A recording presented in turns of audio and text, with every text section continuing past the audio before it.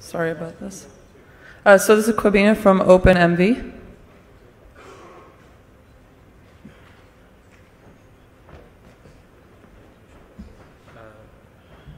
I don't have a video, though. Hi, everybody.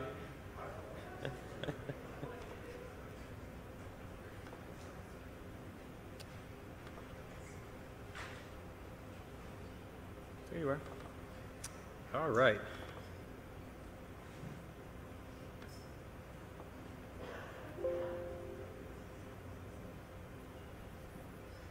This is you. I'll just put you over here. Okay. Just gonna enlarge that. And okay, presentation mode right here. All right. Okay, great. So, hi everybody. I am Quabin Ajman. I am the president and co-founder of OpenMV. This is a small startup. And today I'll be talking to you all about how I took my company, OpenMV, from a Hackaday fail of the week to a success. Okay, so first, what is OpenMV? Well, we're a company dedicated to making computer vision on microcontrollers easy. Our product is the OpenMV Cam. Basically, it's like an Arduino with a camera built right in one board. And instead of C, though, you program it in Python.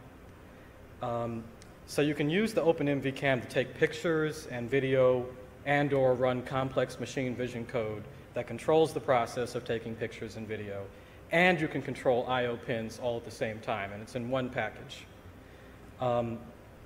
Last but not least, it comes with a nice cross-platform IDE, so you really can't see it in this video here, but you have a frame buffer built in with a text editor, a serial terminal, and a histogram of the color channels, all in one nice package. So anyway, enough about marketing. So how did OpenMV get started? Well, we're a Hackaday project, actually. OpenMV was created by my vice president and co-founder, Ibrahim. You can see in the picture there, it's a little washed out. Anyway, he started the project back in 2013 to build a better camera board. Pretty much at that time, he wanted to build something that has all the features we have today, something that was small and embedded and had the ability for you to control a camera and I/O pins and make your program interact in the real world seamlessly. So at first, the project just started on a blog. He was just posting updates about something he was playing with, but all of a sudden, he got tons of user feedback. People were very interested. So soon, he put the project up on Hackaday. And the community loved it on Hackaday, actually. And so OpenMV was actually entered into the 2014 Hackaday prize. Now, the project didn't win. We just got semi-finalist. But there was a huge groundswell of support and a lot of interest from the community. So if you actually go to Hackaday and you click on Hackaday.io, you'll find us up there as a Skullmaster. We're one of the most viewed, commented on, followed, and skulled projects on Hackaday. So given all the momentum we had from people being interested in the project on Hackaday, we then went on to do a Kickstarter. So we were able to raise over $100,000 with 900 backers to make the project a reality. Some of the backers are actually in this room.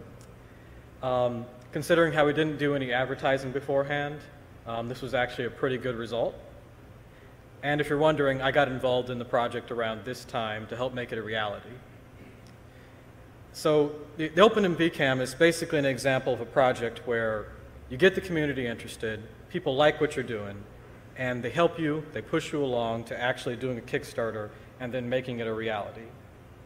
Because Ibrahim blogged about it and let people know, it became a thing, versus if he had kind of worked on it in his basement and never released it until it was finished, it would have never actually been finished because he wouldn't have, had that feedback loop to push him forwards. So other examples of this, I was looking on Hackaday before I wrote this presentation. There's another example called Mechaduino that recently did something similar to us. So someone started a project on Hackaday basically to build a closed loop stepper motor controller. And there's a lot of user feedback. People actually liked that idea. They wanted a simple board that you can just attach to the back of a stepper motor, and suddenly you had closed-loop feedback. And so by putting their project on Hackaday, the community embraced them. They got thousands of views, hundreds of comments, lots of followers, and likes. And because of that, they then went on to do a Kickstarter and raised over $60,000 to help make the project a reality. So basically, by embracing the community embraces you. Just like the abyss. Okay, that's not a good joke. All right. Okay, but this story is about overcoming failure. And so like every story arc, there needs to be some rising action, some conflict, some failure. Pretty much in our story, we had a mountain of bad cameras. In particular, we designed the OpenMV cam with a chip called the OV2640 image sensor from OmniVision. It was a nice chip.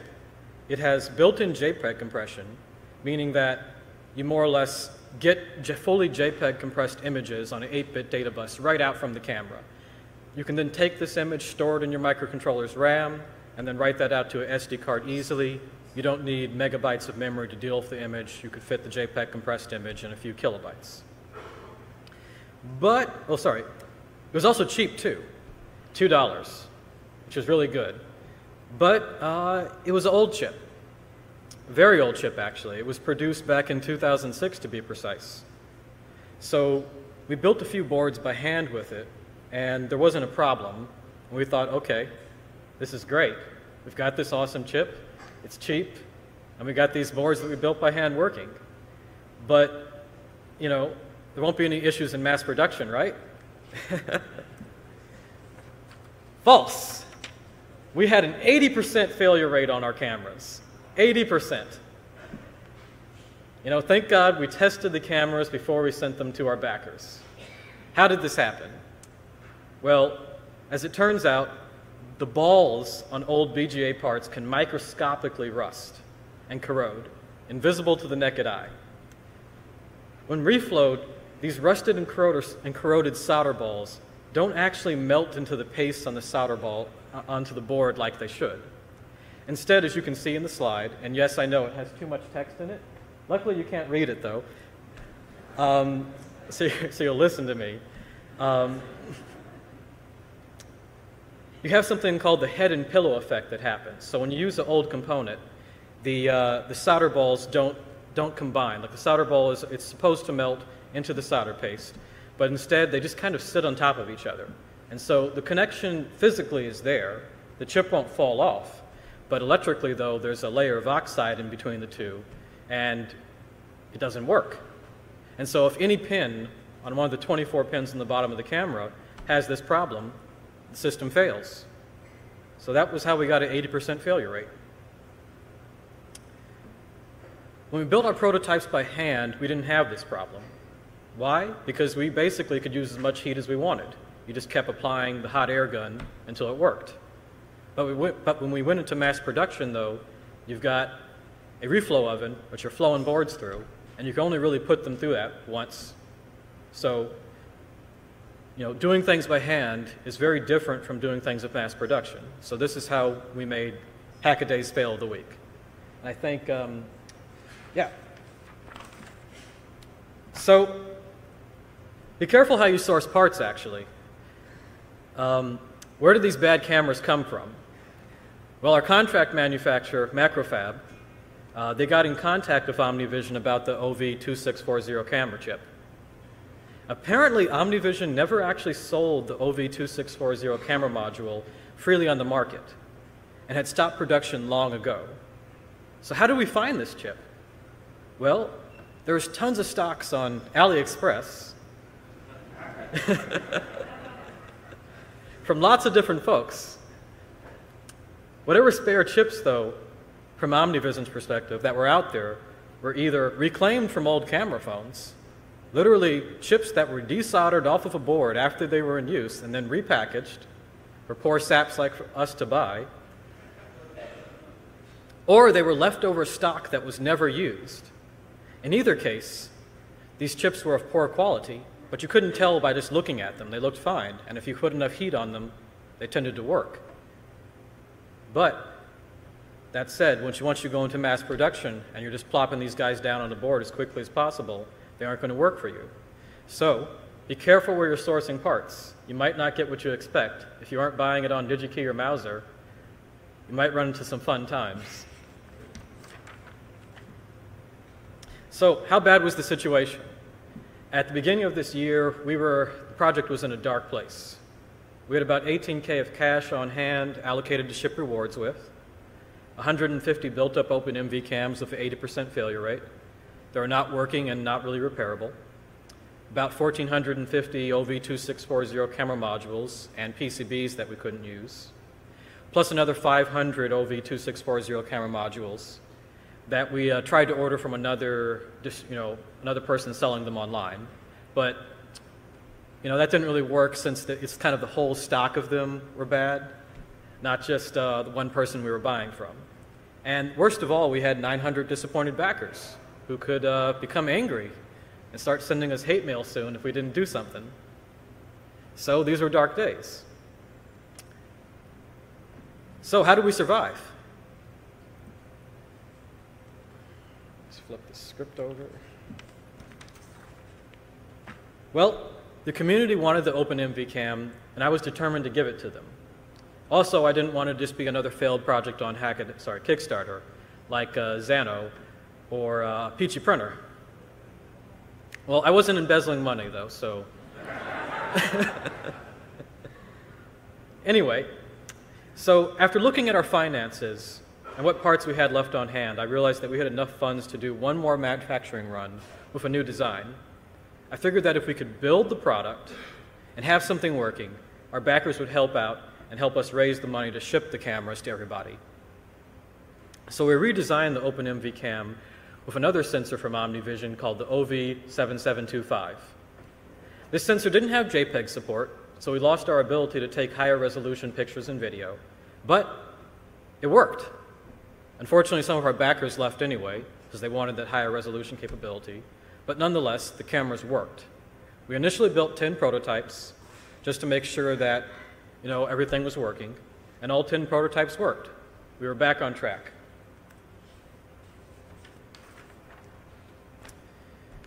So before going into mass production again, we wanted to make sure there were no problems with the design. So we ordered 40 OpenMV cams built with a new camera, 2 panels. We wanted to verify that we could build 40 of them in mass production like we would build the rest of them and make sure there were no problems. Because we were very concerned that if this sensor had any failure, we'd have to rebuild the chip, rebuild the system with a new camera sensor and try again. Luckily enough, though, the OV7725, we actually ordered them directly from the factory, and so all of them worked, all 40 boards. So we hit the button and went back into mass production. So note also during this whole time, from February to May this year, we worked on the software for the OpenMV cam every night and weekend to build hype for our backers so they would help us raise the additional funds. We added all kinds of new features that we didn't originally have in the firmware and made it a lot better. We wanted to make sure that by the time we were shipping, our backers were super interested in helping us get the extra funds to actually ship to everybody.